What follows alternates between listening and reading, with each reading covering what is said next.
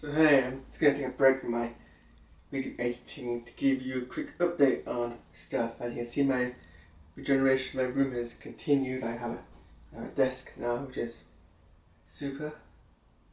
We do the awkward situation where it appears that half my green screen is now covering my desk. However, I shall rise to this logistical challenge and think of something. But hey, I have a cupboard now, and this thing which is going to go there and cover more my green screen. Again, logistical challenge. And this really neat footrest which is extremely comfortable. And also, look what just arrived in the post. Look how cool this is, my logo on my shirt. I got this free from Vistaprint.co.uk, so random plug there. Anyway, something else that arrived in the post today is this. This is the Feed Our World booklet from PennyAppeal, and basically the idea is that it's a booklet of 30 tickets. Each ticket is £20, so daily you'd sell them all and you'd raise £600. £600 would then be used to feed orphans and needy people in 20 crisis hit countries in the last 10 days of Ramadan.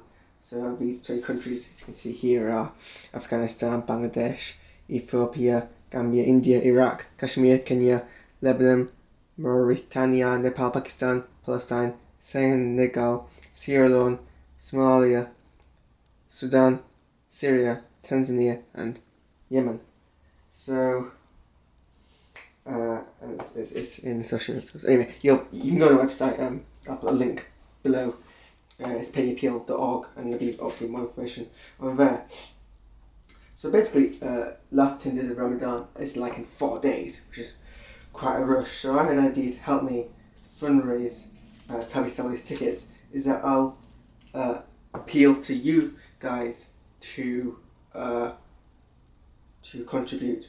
So also in the link below is a website. It's GoFundMe.com/Haaris-V-Our-World. I think the link will be below. If you go there and if you donate, if you donate there, you're gonna have to donate £21 as opposed to £20 because the £1 is the fee that GoFundMe takes off to fund their website. And then if you do that, I won't mail you this because that'll cost too much. Might scan it and send it to you. Ticket.